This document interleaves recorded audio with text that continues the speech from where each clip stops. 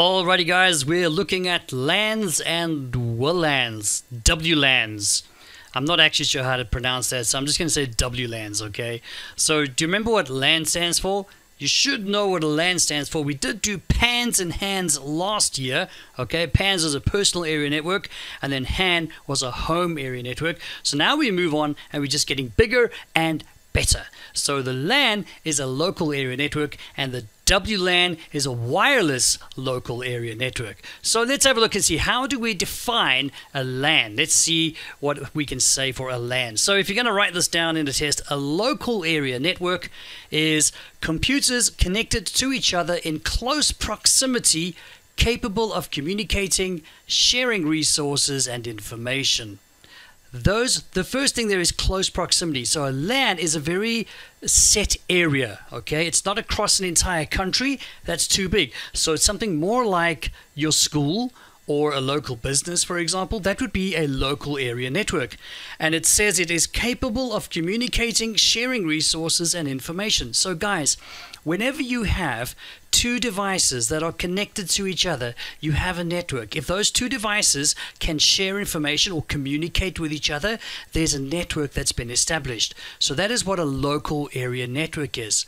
So what would a wireless local area network then be? Well, it's basically just the same, guys. Computers connected to each other in close proximity, capable of communicating, sharing resources and information. However, this is where the wireless stuff comes in, using radio waves or radio frequencies as opposed to cables and wires.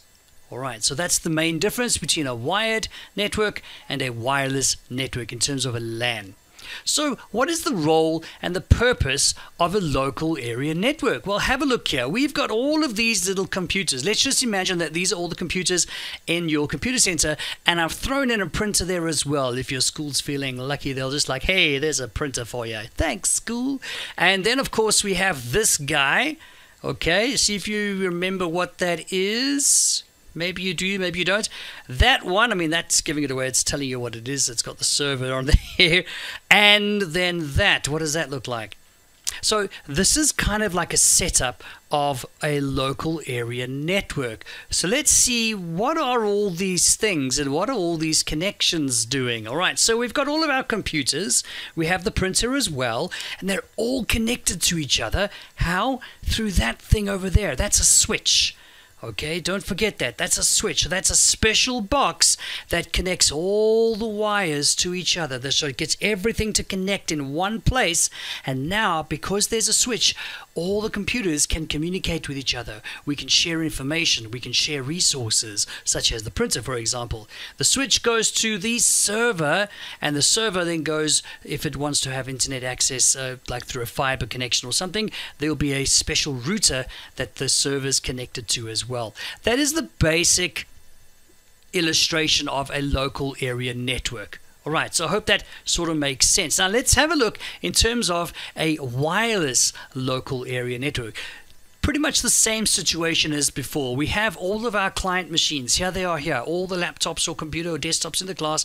And they're also all connected. But in this situation, because we're talking about wireless, you can see that they're going to what's called a wireless access point. There you can see there's a D-Link router there, or a D-Link wireless access point. Sorry, it's not a router.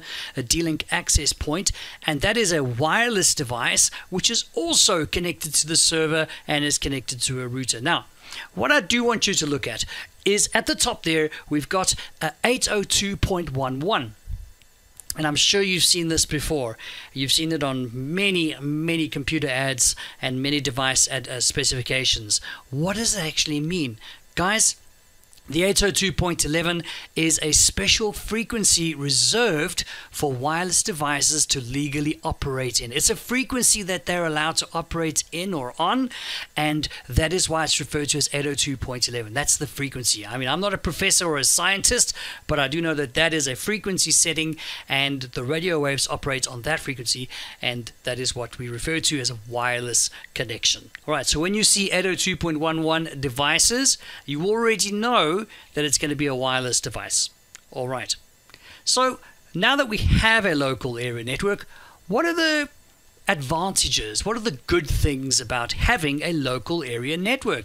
Well, first of all, the main one is that all of your devices connect to each other. They're no longer separate and their own machines, just standalone machines on their own. Okay, they can connect to each other. That means that there is now communication that has been enabled on all the machines, and because of that, we can now share information and resources, and we can centralize our data. I hope that makes sense. Centralization of data basically means that all your files and folders and pictures and videos and homework and essays and stuff that you do on your computer network, if you're putting them on a central location like the server, all right, that is centralization of data. Everything can go on the server, and you just log on to any machine anywhere on the network, and you can access your stuff from the server.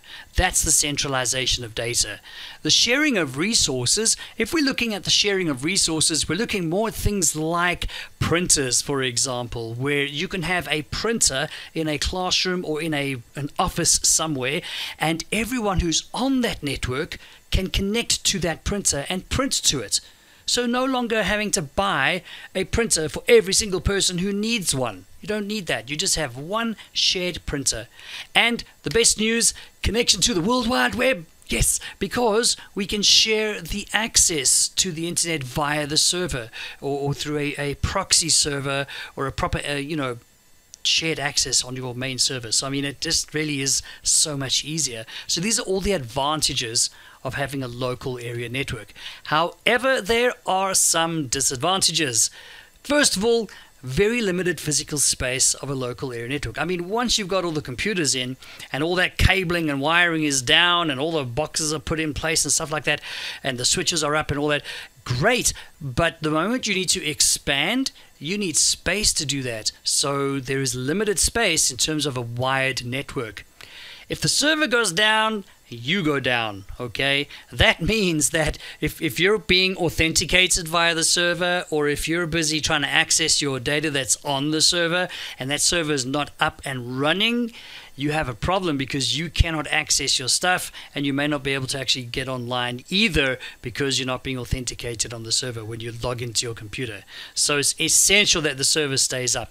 Of course, then you need an IT admin guy. They are the superheroes of any office or school space. Let me tell you, they make sure that everything is up and running so that you guys can do what you need to do. So the disadvantage, sort of a local area network is that you need to have a specialist person with the IT administrator skills necessary to maintain the network. And that's just an expense that comes into play.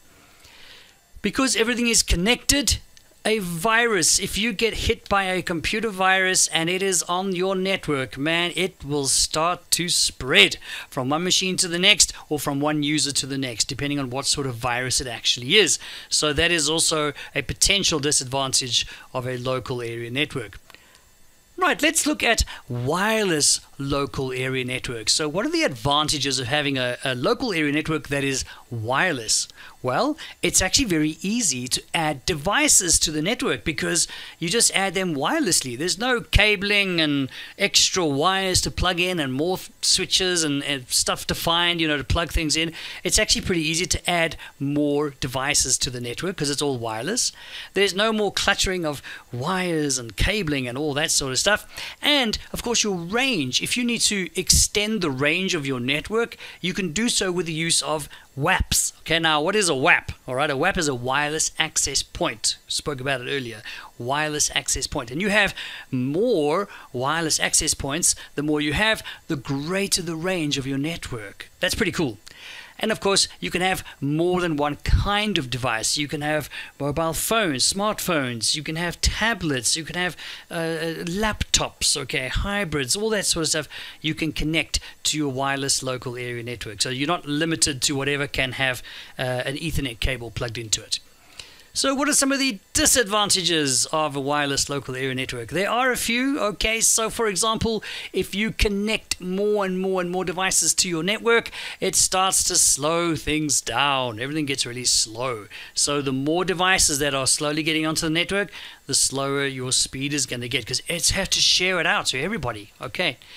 signals, wireless signals, can be affected by physical structures. So, wireless frequencies can travel through physical structures, but the more they have to travel through, the weaker they become.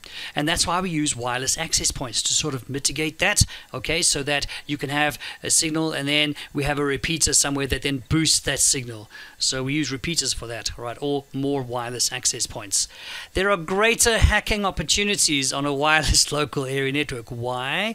Well, simply because it's just so much more visible. I mean, you've seen it on your own devices when you're walking around or you're at a hospital or a clinic or a shopping center or something. You just look at all the wireless access points that are not hidden and just busy broadcasting for the world to see. So easy to try and start hacking those, and that's what a lot of people do. So there you go, local area network and wireless local area network.